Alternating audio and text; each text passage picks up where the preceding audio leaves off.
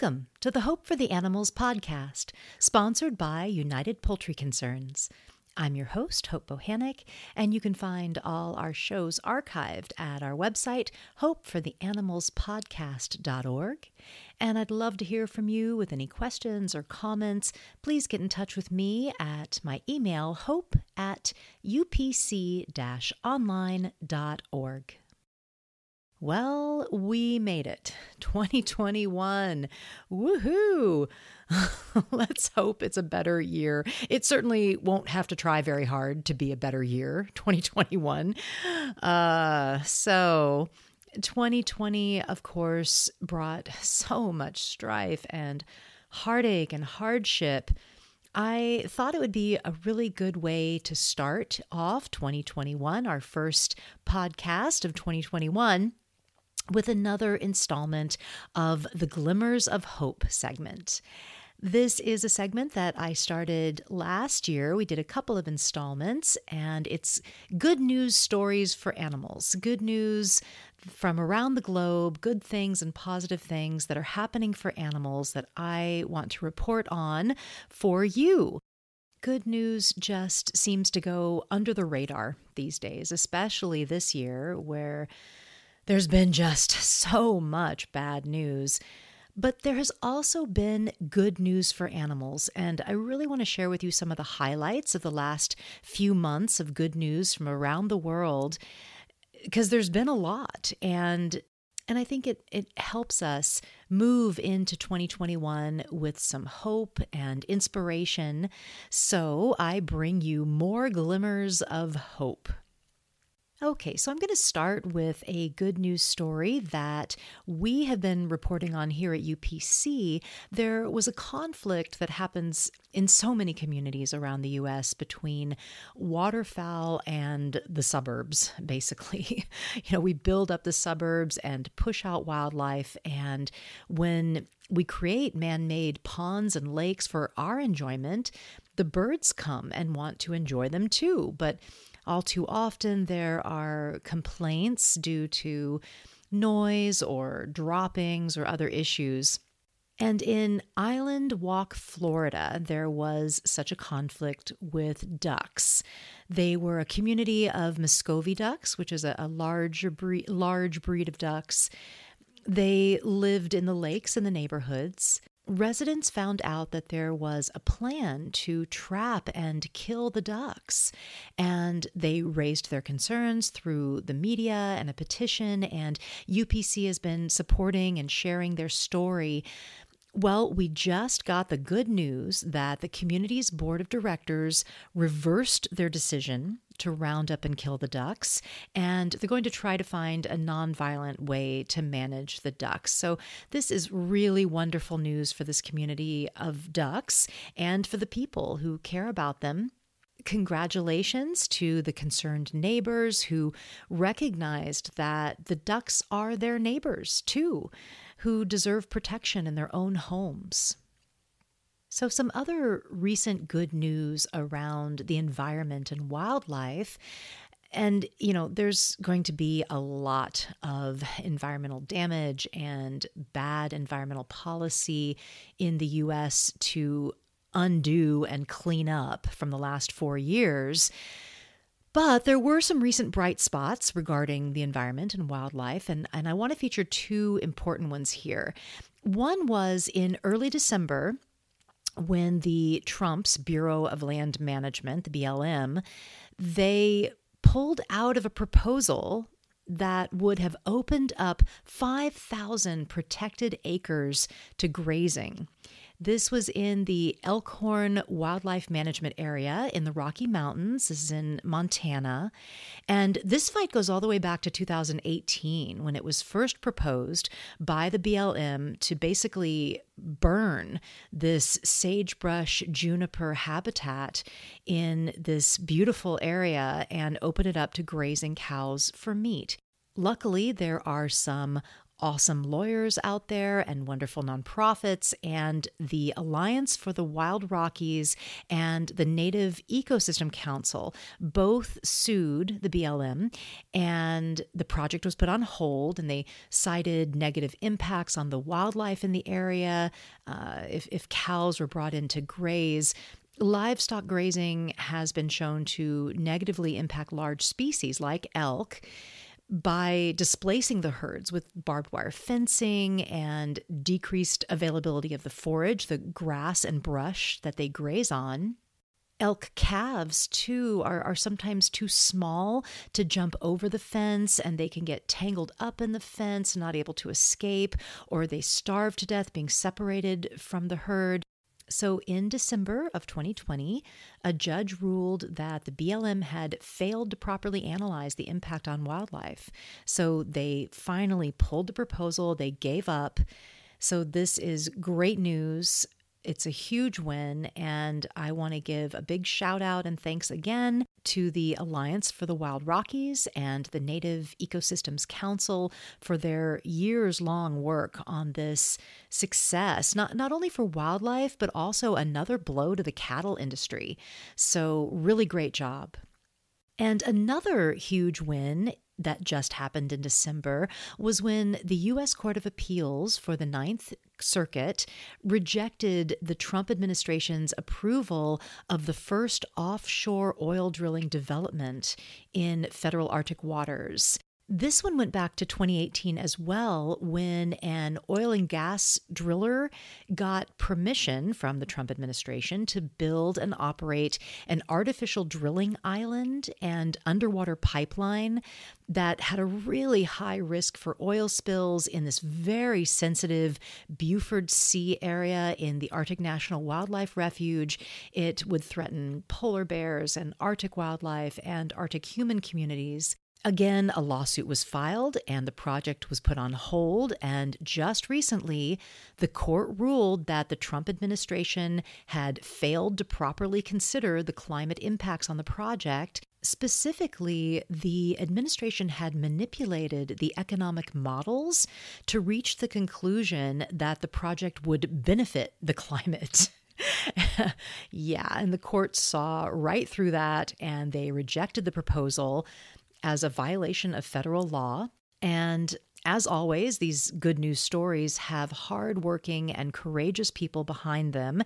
And for this one, there were numerous groups working on the lawsuit, including the Center for Biological Diversity, Friends of the Earth, Greenpeace, Defenders of Wildlife, Pacific Environment, and they were all represented by the group Earth Justice. So go eco and animal lawyers. This is a really huge win and a huge blow to the Trump administration's war on wildlife.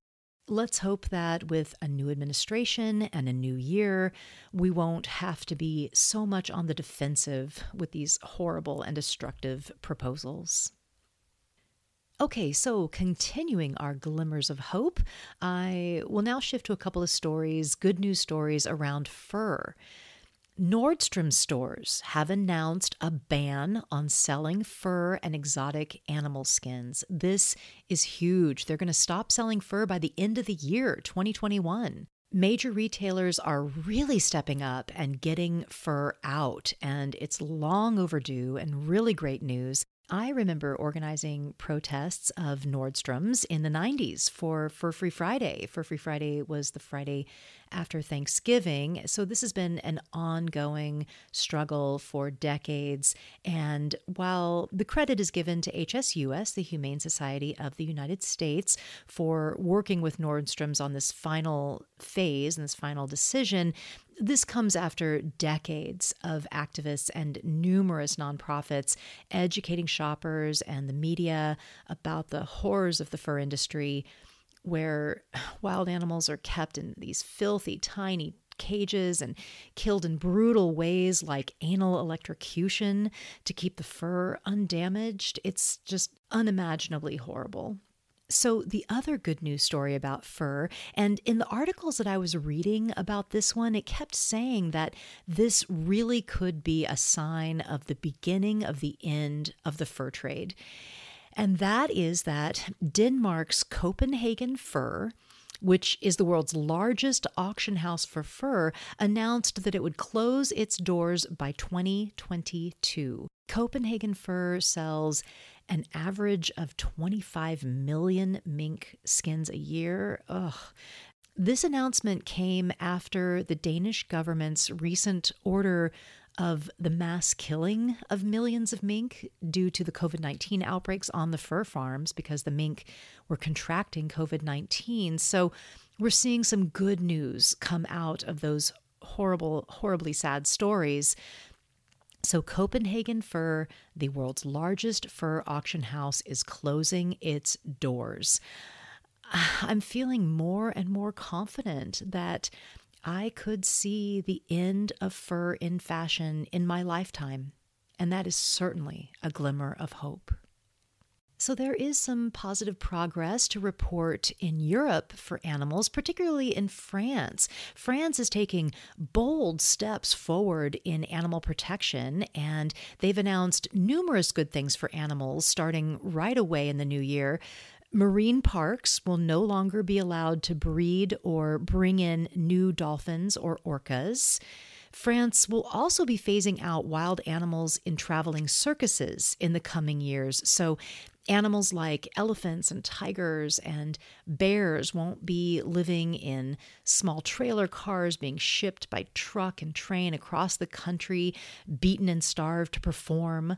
France will also be phasing out mink farming in the next 5 years. So really a lot happening all at once for animals in France. And part of all this, which I think is really wonderful, is that the French government will be giving 8 million euros, which is about $9.2 million, to help people working in circuses and marine parks find other jobs. So animal trainers and caretakers that will possibly lose their jobs with these changes, they'll be able to get training and resources for other jobs. So, wow, go France. That's just a lot of great news.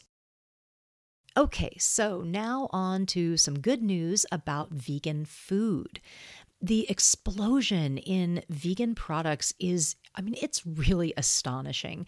And internationally, it really seems to be on the rise. And there were way too many new products just in the last few months for me to list them all here. I mean, things like Hong Kong's 7-Elevens getting vegan options. I mean, just so much. But I did want to highlight some new exciting choices, especially coming out of major brands and major retailers. So here's just a few. Kroger is the largest food supply chain in the U.S., and they launched 50 new vegan products on their own line, which is called Simple Truth. It's like an affordable, healthy in-house brand. They now have vegan deli slices and vegan cheese slices, vegan shreds, sour cream, yogurt, cookie dough, ice cream. So last year, they had just a few plant-based options, and they made $2.5 billion in sales on those few items. So they expanded the product selection extensively. So if you have a Kroger's in your area, you should go and check that out, the Simple Truths line. The UK saw some major shifts to vegan-friendly eating. The Brits are really getting on board, really getting on the vegan bus with loads of vegan options coming from major retailers again. So in the UK, Domino's Pizza will now offer vegan chicken on their pizza and also has sides of vegan chicken nuggets. The UK's Krispy Kremes are launching a vegan donut. Hellmann's Mayonnaise is debuting 3 new vegan-flavored mayos in the UK, a garlic-flavored, a chipotle-flavored, and Baconaise, a bacon-flavored mayo. Oh yeah, vegans, we're so deprived. That all sounds so good. And finally, from the UK, a vegan breakfast sandwich at Starbucks. I'm so excited for this one. So they say that it's coming soon. It's going to have a Beyond Meat patty, the company's signature tomato relish, a tofu turmeric scramble, a slice of mature grated vegan cheese. I'm getting hungry. And, I'm really jealous of this one. I'm jealous that it's in the UK is what I'm jealous of. I want it to come to the US. One of my favorite treats is a Starbucks soy latte. I don't do it often, but pre-pandemic on a long drive to some vegan conference or vegan event somewhere, that would be my treat, getting a soy latte at Starbucks. So being able to grab a vegan breakfast sandwich, that would be fantastic. So bring it to the US, Starbucks, please. So continuing with new vegan options from major food companies, this next one is a flashback to childhood for me. Dairy Queen is introducing dairy-free dilly bars. So Dairy Queen was one of my all-time favorites as a kid. I loved that chocolate sauce that hardened into a shell on the ice cream. So good. So that's what these dilly bars are. It's vegan ice cream, vanilla, coconut-based vegan ice cream dipped in a vegan version of that crunchy chocolate shell. And they're available across the US and Canada. Yum. So I'll leave it there with the vegan food section. We'll move on, but like I said, there were just so many. There were so many more I could have mentioned. So it's really amazing. It's almost unfathomable how many options are popping up out there. It's almost more than a glimmer of hope. It's a bright, gleaming grocery store aisle full of hope. Okay, just a couple more glimmers of hope stories here, and then we'll get to our interview with Unny. There were 2 new studies that came out around plant-based eating, and I really wanted to report on them because I think they're very, very hopeful. And one of them is that there was a study that found that plant-based meals are actually, on average, 40% cheaper than meals with meat and fish. This study looked at the diets of 11,000 people, and they found that vegans spent, on average, 40% less on grocery bills than people who include animal products. And also, vegan dinners were 32% faster to prepare. So cheaper and faster. It just completely flips what we generally think, right? Cost is often a barrier to trying new foods, so hopefully this information will put people's minds at ease and debunk some of the common misconceptions that eating vegan is expensive. And I'm sure that there are factors that can make some vegan diets very expensive, but this was on average with a large number of participants studied, so this is really some great news. It is important to note and interesting to note that they found that only 3.7% of vegans' grocery bills went to mimicking meats, plant-based meats. And that is where costs can really go up with the vegan meats and cheeses. They concluded that it's actually more flexitarians that are buying plant-based meats and not vegans. So that could account for the lower grocery bills for vegans. Okay, so I'm going to wrap up this Glimmers of Hope segment with a very hopeful study. So in the last Glimmers of Hope segment, I talked about the massive increase in plant-based meat and dairy sales over the last few months during the pandemic. And the sales, they've just been through the roof. So this time, I want to report on a recent study that found that 47% of the U.S. population ate more plant-based foods during the pandemic. And that, of course, makes sense with the increased sales, but there were some really interesting findings here. So this is a global study. They polled 28,000 people in 30 countries. And for the U.S. segment, the study asked 2,000 Americans. And I'll say that that's kind of a small pool with the hundreds of millions of U.S. citizens. 2,000 isn't huge, so just keep that in mind. But there's been other polling done in the US and the UK that have similar results. So this study found that 47% of US citizens ate more plant based foods during the pandemic. And also in the last 7 months, 54% of Americans started eating more fruits and vegetables, 43% ate less meat, 25% either reduced or cut out dairy from their diets entirely, and 23% reduced or eliminated eggs entirely. So it's huge. When they were asked about the reasons for the changes, 53%, so over half, indicated that they had more time now to research healthier foods and diets from being home more. So this was a global study, and those stats I just gave were for the US portion of it, but they did ask 28,000 people in 30 countries. So that's a more significant poll, and some of the global findings were really interesting as well. They found that 62% of people polled wanted to incorporate more plant-based foods in their diet. 46% had become more open-minded about plant-based foods and meatless meats.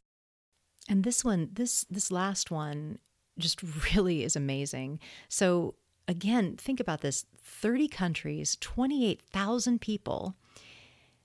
Almost half of them, 43%, believe that within their lifetime, the majority of people will be eating plant-based. I mean, imagine that. It's incredible that half the people polled believed that within their lifetime, the majority of people on the planet will be vegan. It just, wow, my heart is glimmering with that one. So I hope you enjoyed these glimmers of hope, and please know that even after the worst year ever, good things are happening for animals and for the planet. And we are at a crossroads, but there are positive strides being made, and things could change very rapidly if we all do our part and do whatever we can do to help. So please have hope for a better day for animals. Okay, so I want to bring in our guest today. Today we have Unny Nambudiripad. He is an organizer for justice and compassion for non-human and human animals. He's planned veg fests and investigated animal farms and fundraised for low-income worker organizations, and facilitated conversations with men on healthy masculinity. He facilitates wellness retreats in the animal advocacy community, and he serves on the board of directors of Encompass, which is a racial equality and animal advocacy nonprofit. And we're really glad you could be with us here today. Hi, Unny. Hi, Hope. Thanks so much for having me. Of course. Well, I want to start by asking you, I feel that all animal advocates are superheroes, and every superhero has an origin story. So what is your vegan and activist origin story? I know that your family's from India and your mom was vegetarian. So how did that influence you? And it's probably some of your extended family and ancestry as well were vegetarian. What's your story? Well, thanks, Hope. I really like that perspective of really honoring and appreciating animal advocates. I just think that's really healthy and wonderful that you say things that way. Yeah. So, yeah, my story is, it's the story of my life. When something like this is so important to you, you can see how it ties back in everything that you've done. I was born in the United States to immigrants from India, and as a child, every few years we would visit India. And as we got older, our parents would leave us in India with relatives for much of the summer. And when I was about 10 years old, my brother and I were in India, and my second cousin, Narayanan, had befriended a semi-feral cat named Bobby. So my brother and I discovered cats' ability to land on their feet by throwing Bobby higher and higher. Oh. And, to be clear here, we are not the heroes of the story, my brother. No. I mean, and as you'll see, Narayanan is. And he said to us, without any shame or blame, that if we keep doing that, Bobby will die. Mm. I was horrified, and, I stopped immediately. And, it was that point that I really realized that I care about animals and I wouldn't want to hurt an animal if I could Hmm. avoid that. Although it took a while for me to do anything about that or think about that further. As you mentioned, my mom is a lifelong vegetarian, and all of my ancestors were, and so many of my relatives are still vegetarian to this day. But as Westernization, both in my relatives in India and my relatives that came here, many have started to eat meat. And so growing up, we ate all vegetarian food at home, and we would eat, my brothers and my dad and I would eat meat outside of the house. I didn't think much of it back then. And so vegetarianism in India is commonly practiced among Hindus, and especially among upper caste Hindus. And much of the way that we experience religion is through rituals and chanting and prayers, and also food, customs and cultural practices. And there's some nuance and complication here, as here in the U.S. I definitely believe and think of being vegetarian and being kind to animals as being a forward-thinking way of living. But since vegetarianism in India is associated, especially with upper caste Hindu families, it can often be seen as conservative and oppressive because of its origin. Hmm. And so, of course, I think that it's the best choice to be kind to animals. So during my childhood, I ate meat, and when I was 19, during another trip to India, I decided to become a vegetarian. And I wasn't thinking about cruelty to animals at all, or my health, or the impact on the environment. It just felt right. It was an intuitive connection to my culture, and it was really, really easy to do. I didn't wonder whether I'd be healthy or what I would eat. I witnessed many of my relatives as lifelong vegetarians, and they were thriving and doing just fine. Hmm. So I'm curious about something you said. You said that it can be seen, vegetarianism can be seen because it's connected to the upper caste system as being kind of oppressive. And that's really interesting to me, and shows how, as advocates and animal advocates, we really need to be so aware of different cultures and things that we might not realize.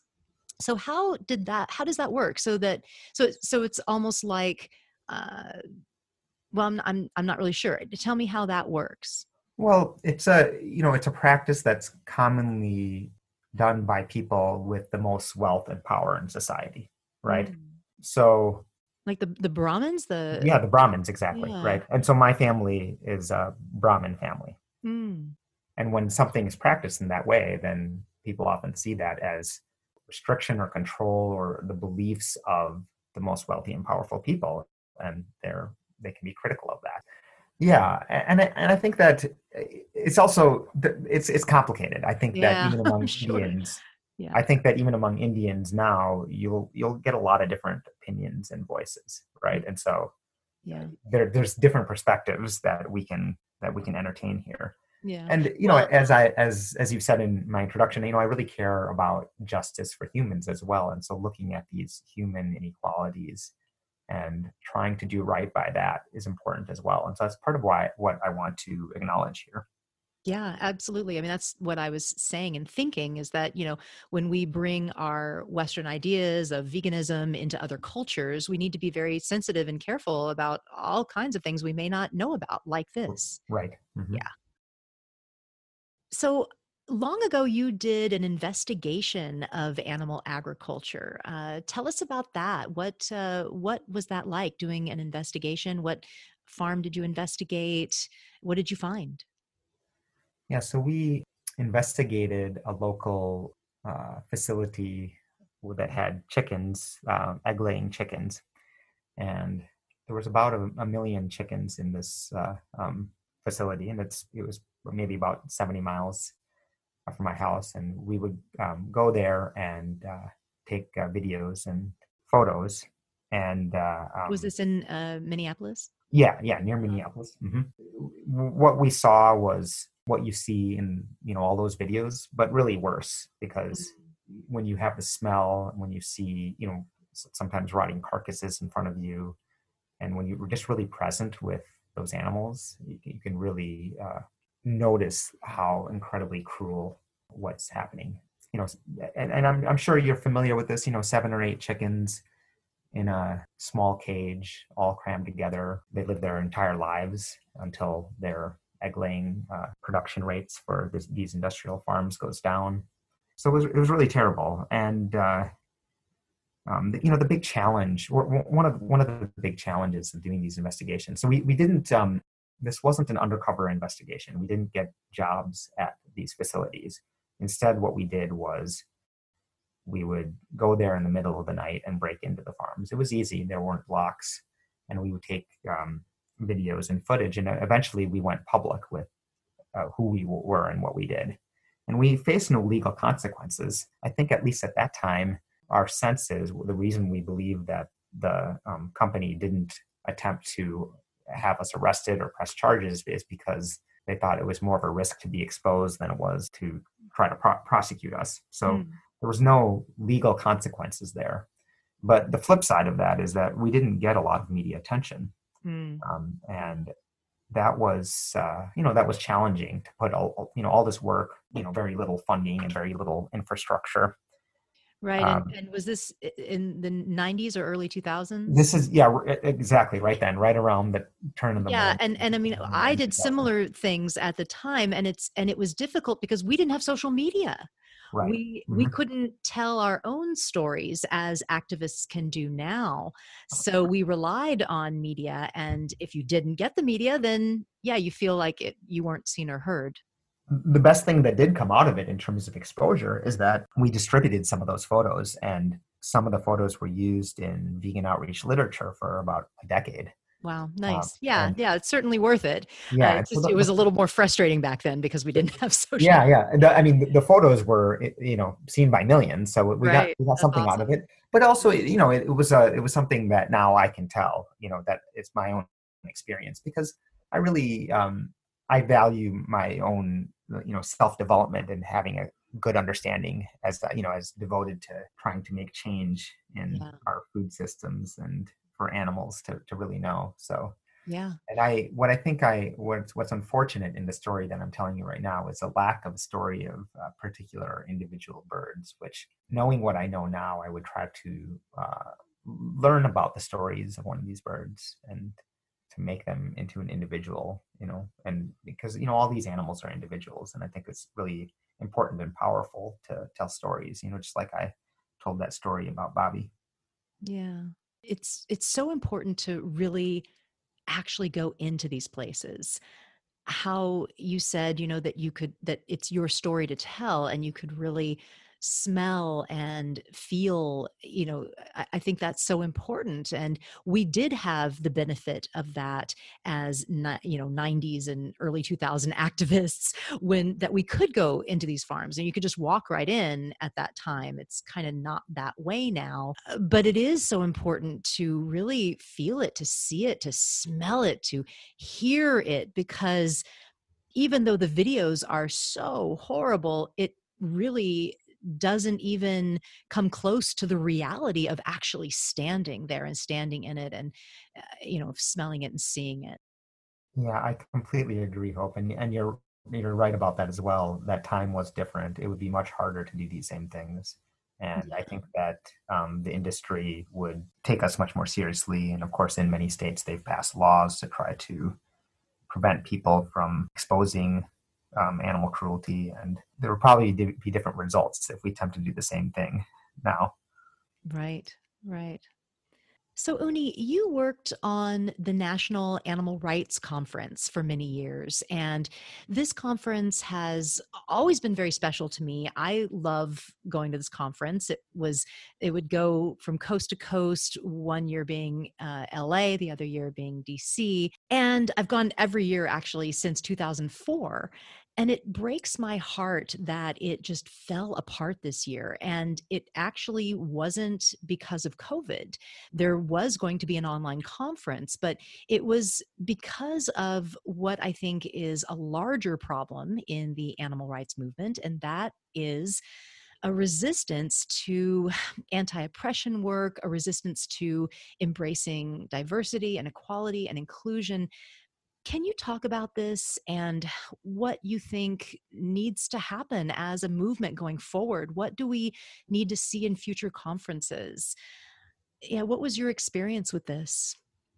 Thanks, Hope. And I realize I think that we met at one of the conferences That's several where we years met. ago. Yes. I don't remember which one even. Yeah, and I have that feeling too. I think I've described it as a family reunion of coming home. And I've been involved in so many ways in the conferences. I've attended, exhibited, volunteered. I've spoken at the conference.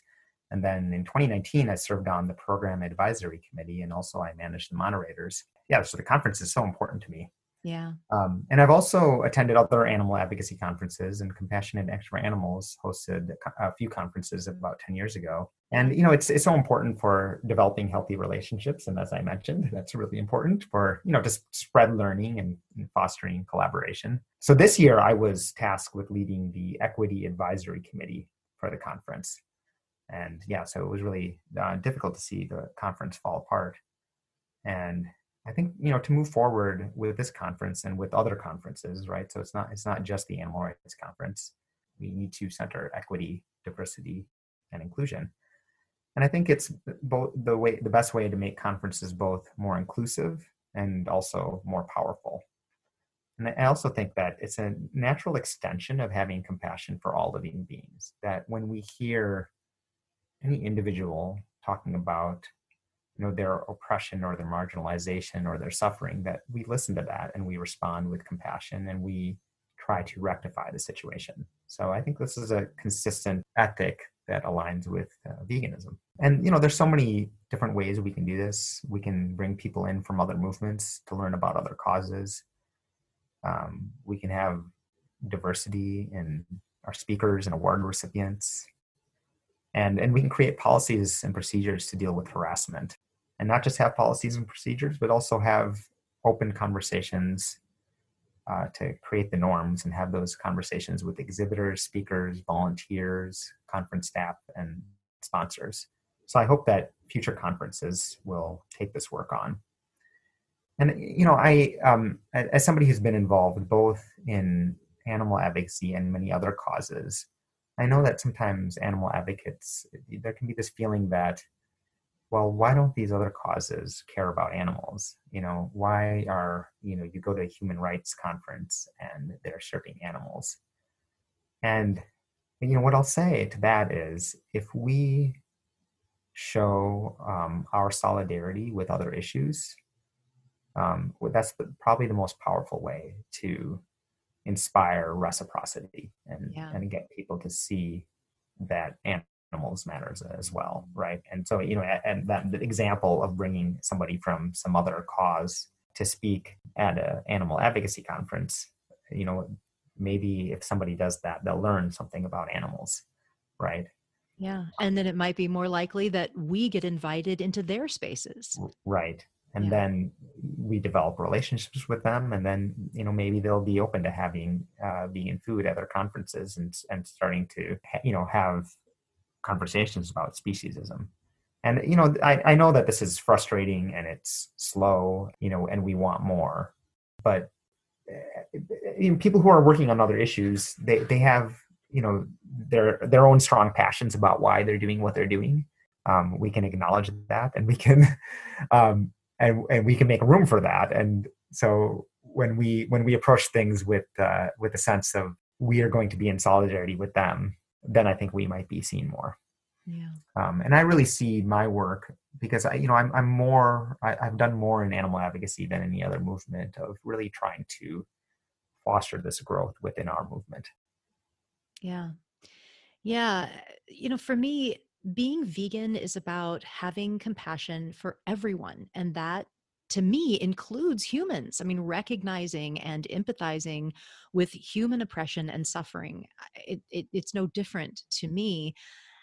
even though my focus is on animals, I just don't understand the resistance, and the conflict. It's very frustrating. So I appreciate the work you're doing, and with the work that Encompass is doing. I know you're on their board, and I don't know if you want to speak a little about your work with Encompass. Yeah, with regards to Encompass, what I'll say in the conferences is that please follow our work, see what we're doing, and learn from that. We're engaging the animal advocacy movement in diversity, equity, inclusion, and I think that we have a lot of resources and ideas and people and connections that both care deeply about animals and also care about doing anti-racism work. Yeah. So what does Encompass do? So Encompass, so our goal is to create equity in the animal advocacy movement, and we have several ways of going about doing this work, including doing transformational consulting with animal advocacy organizations. That this is deep work to assess where groups are at in terms of equity and help them create equitable solutions. We've done a couple of diversity, equity, and inclusion summits. We have a caucus with people of the global majority, and we use this term because globally the term people of color doesn't resonate, and we have found animal advocates across the world that are interested in our work. So we have a caucus that meets monthly to help support advocates of the global majority. Yeah, and it is from Encompass that I have learned this new term, the global majority, instead of using people of color. And how it was explained to me is that the term people of color, it's not really recognized. It's only in America that we use that, or in the U.S. that we use that, and in other places it doesn't make sense. So yeah, it's fascinating. So I'm trying to incorporate that into my language now, the global majority.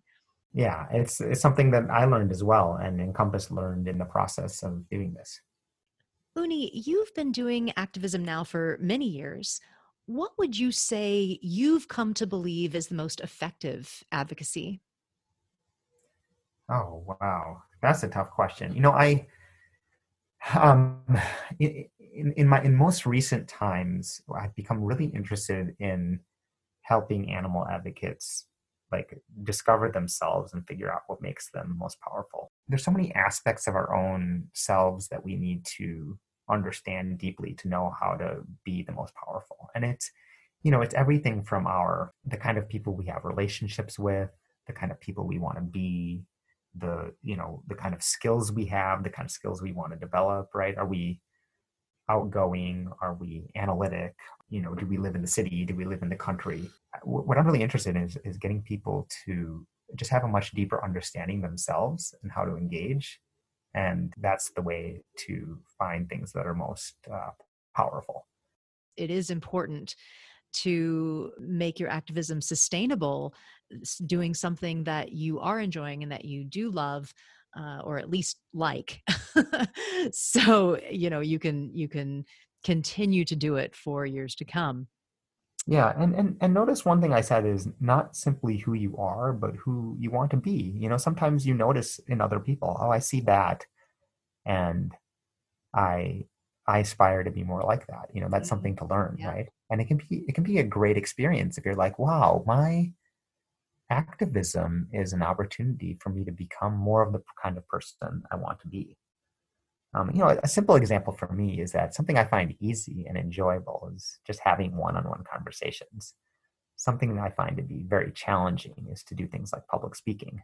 Mm, Um, but what I notice with public speaking is that there's some speakers that I really enjoy, and there's some that I don't like as much. And I think, well, how can I learn to do this and be more like the folks that I really like to hear speak?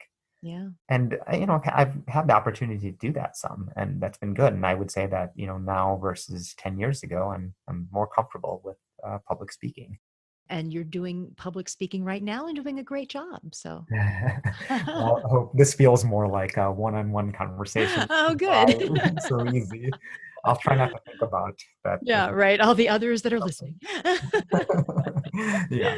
Okay. So you do work with wellness, and I wanted to ask you about that, about how we balance taking care of ourselves with the imperative to help animals and the intensity that that can bring.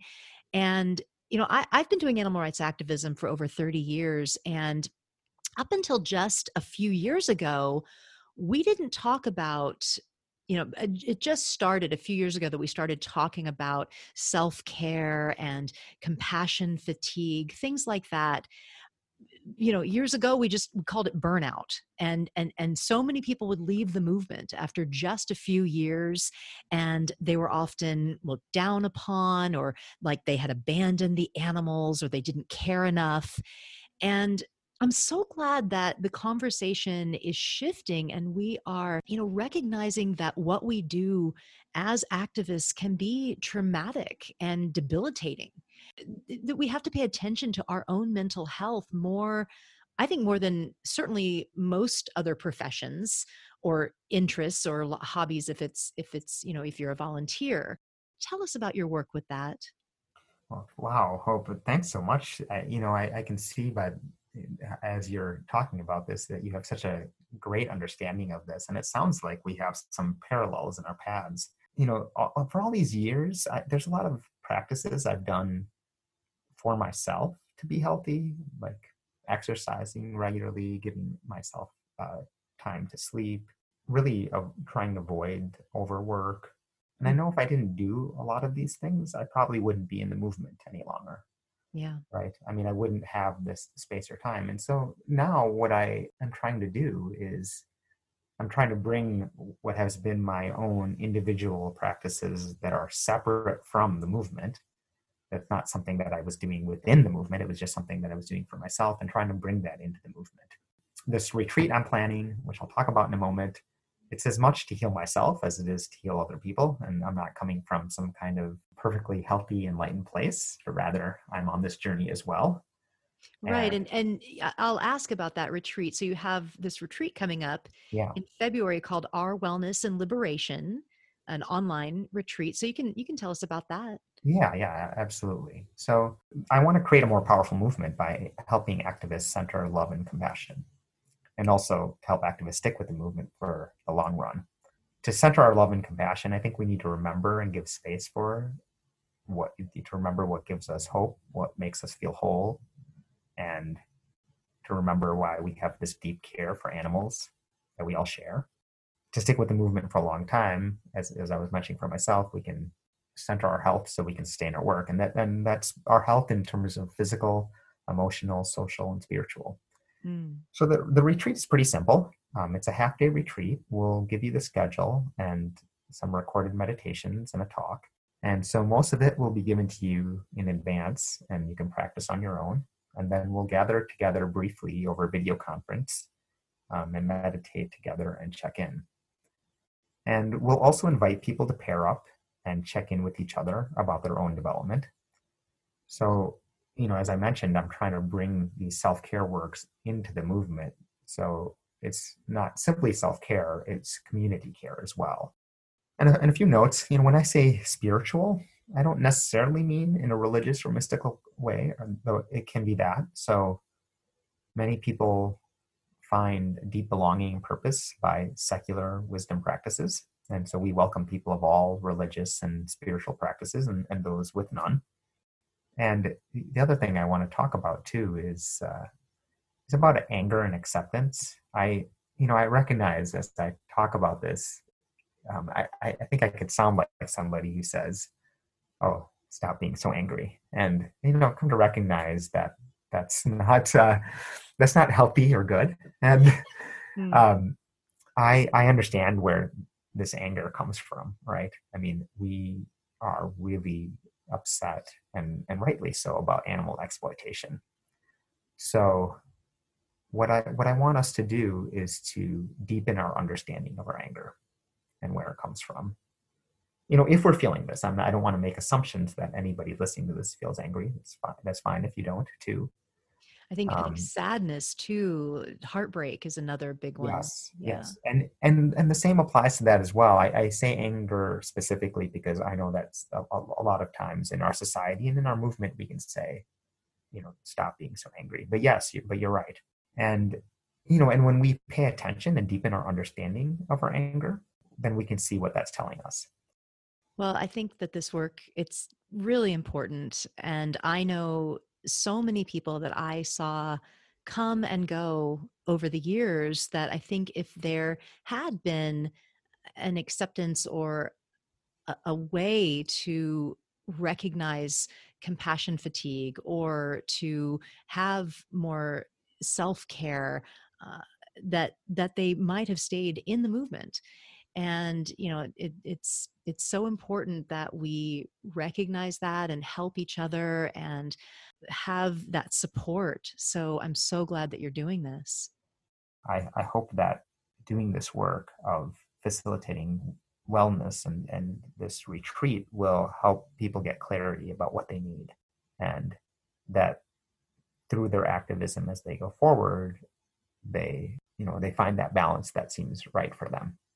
And yeah, I also want to, yeah, that the deep anger and sadness that we can feel and the compassion fatigue, just like you said, that's real. And it's good to know that we're not the only ones that feel that, and make room for those feelings that we have. One thing I did want to just, I don't know if it's, ask you or mention, but I know you said meditation. And just for me, I have tried and failed and tried and worked and with and meditation for many, many years.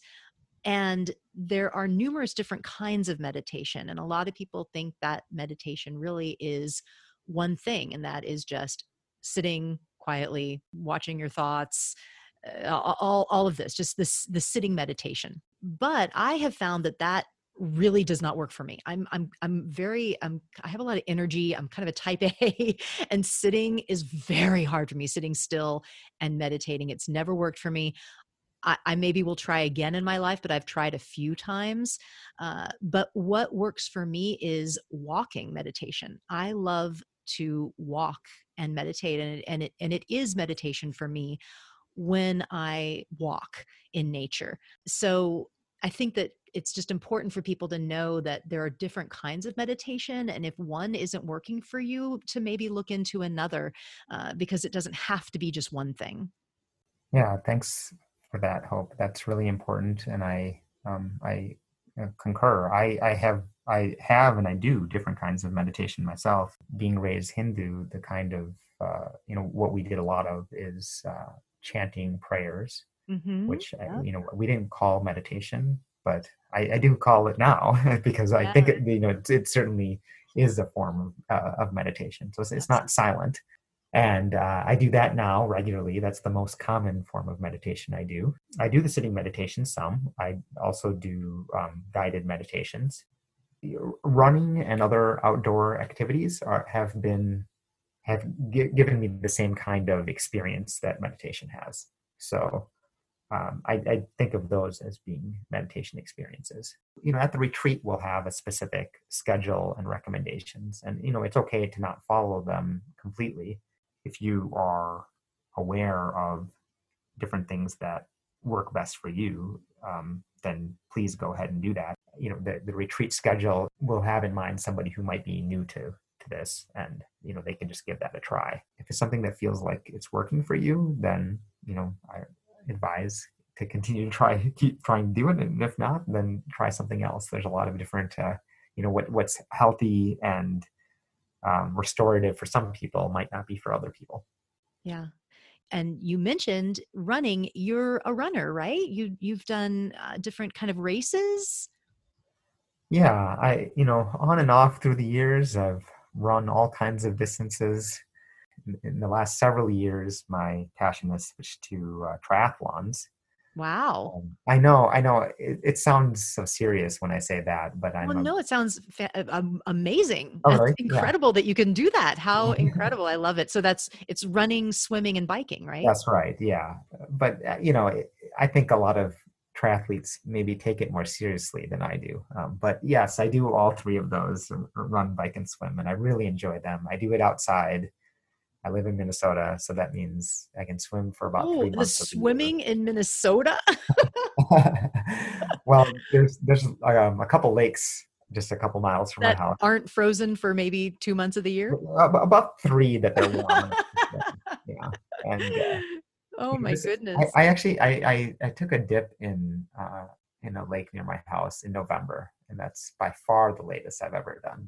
Wow. Not really swimming. Anyway, I only do triathlons at the end of the summer after I have a chance to train for the swimming portion. Right. Um, Wow. Amazing. That's incredible. but the running and biking I do all year round, and I like the cold weather, and I'd like to cross country skiing is my favorite winter activity, so I try to do Mm. that as often as I can.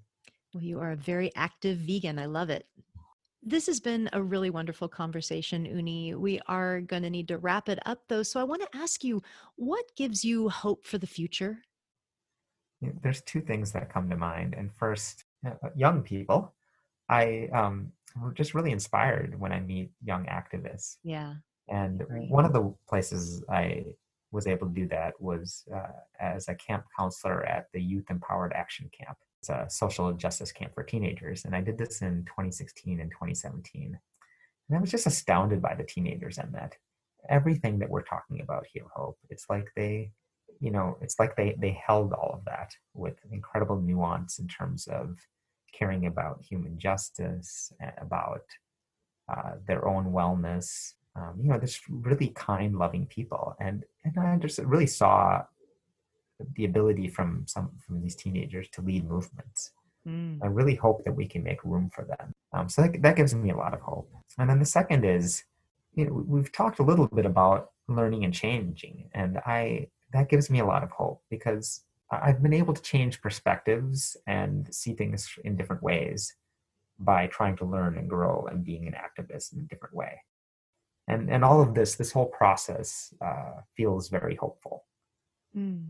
And it's challenging, right? It's been a lot of missteps and a lot of uncertainty to try to do activism in new ways. But it's just very hopeful to keep learning and growing. So it's been a really wonderful conversation. Thank you so much for being with us, Uni. Yeah, thank you. It was really great to do this. Hope. Thank you for listening to the Hope for the Animals podcast. If you see some good news stories out there for animals, please send them my way, and I might use them on a future Glimmers of Hope segment. If you've been listening to this podcast for a while, I want to thank you for your support and for being on this journey with me. And I'd love to hear from you about what you like, what you maybe don't like, so that I can make this year's upcoming podcasts even better. If you are a new listener, welcome, and please check out some of our past episodes. Be sure to subscribe to us on your podcast listening app and add us to your listening library. You can also go to our website, hopefortheanimalspodcast.org, and sign up to get notifications about new episodes right when they're posted. May the new year inspire you to do all you can for animals, have hope for a bright and better year, and please live vegan.